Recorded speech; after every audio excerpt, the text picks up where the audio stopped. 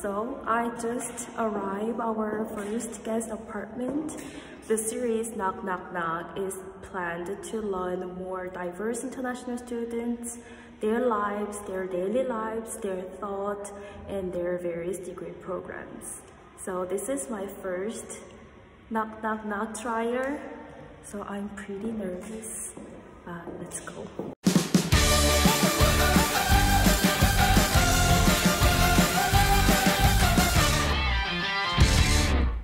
Knock knock knock.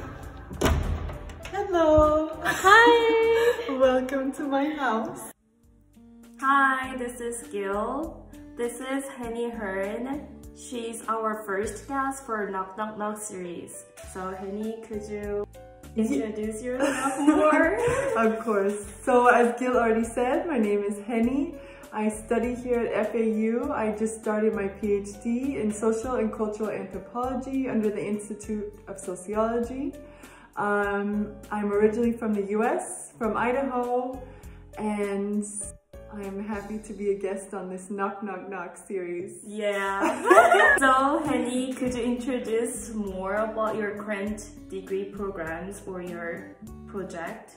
Yes, so my degree will be in anthropology, but I'm working under a project that is titled Law Tech Ethnographies, where we're researching the digitalization of court systems, and specifically for me, I'm interested in criminal courts. So I did my master's thesis on the impact of Zoom hearings during the pandemic. And I did that in the US at home, and now I'm planning to research here in Germany, doing ethnographic research, so on the ground participant observation of the criminal courts to see what impact digitalization is having there. Wow, I think that's very timely topic. Oh, thank you. I hope so. Okay, then I would like to ask you, what was the biggest reason for your decision to do your PhD in our university? Yes, so I actually was already here at FAU for my master's degree. I did it in the Standards of Decision Making Across Cultures program, and I graduated this summer.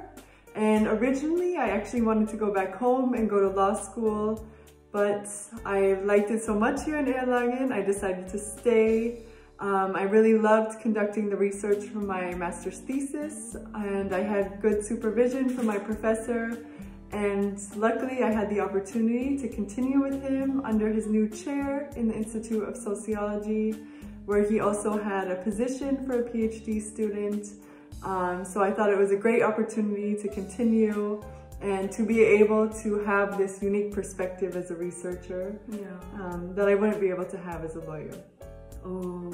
Do you have any institution or website or even people that have helped you with various practical questions such as funding or their daily lives or their prospects? Yes, so when I was first thinking of doing the PhD, I looked at the DAAD website to look for scholarships because I wasn't sure if I would have a position within the university.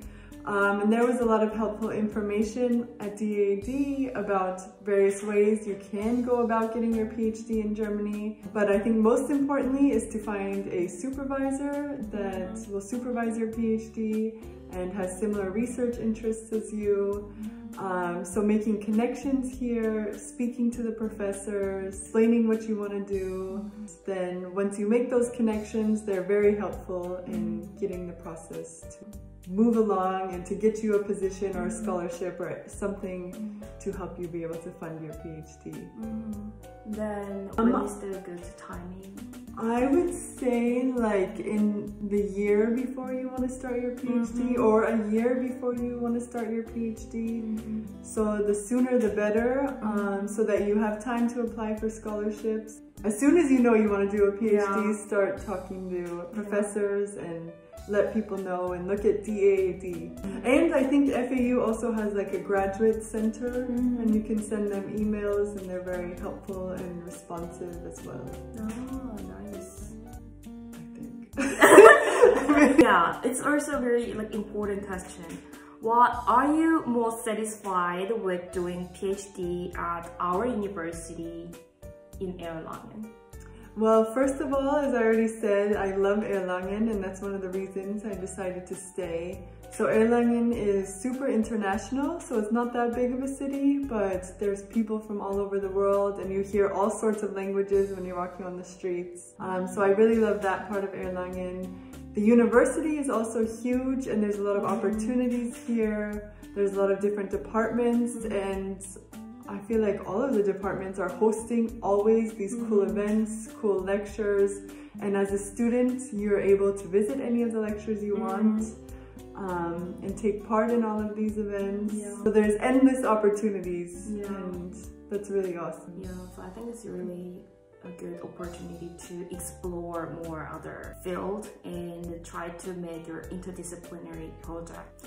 And the last question is there any message you should give to other prospective international students who want to study PhD in our university? I would say just go for it and don't be nervous to reach out to professors, because a lot of people want to help. I think people are always happy to get an email from somebody who's interested in what they're researching.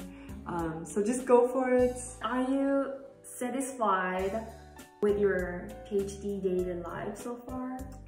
Definitely. I think the PhD life is very fast-paced and there's a lot of new experiences. For example, teaching, which has been quite an interesting experience, but I'm learning a lot and hopefully continue to learn more. And I'm conducting my research now on a topic that I'm very interested in, and that's been super fun. And I feel like every day there's something new. And so, yeah, I would say it's going great so far. I'm only 1 month in, so I can't wait to see what the next 3 years have. Thank you for watching today's video, today's interview. And Henny, thank you for inviting me and having us. Thank you for having me on your Knock Knock series as the first guest. Knock knock knock!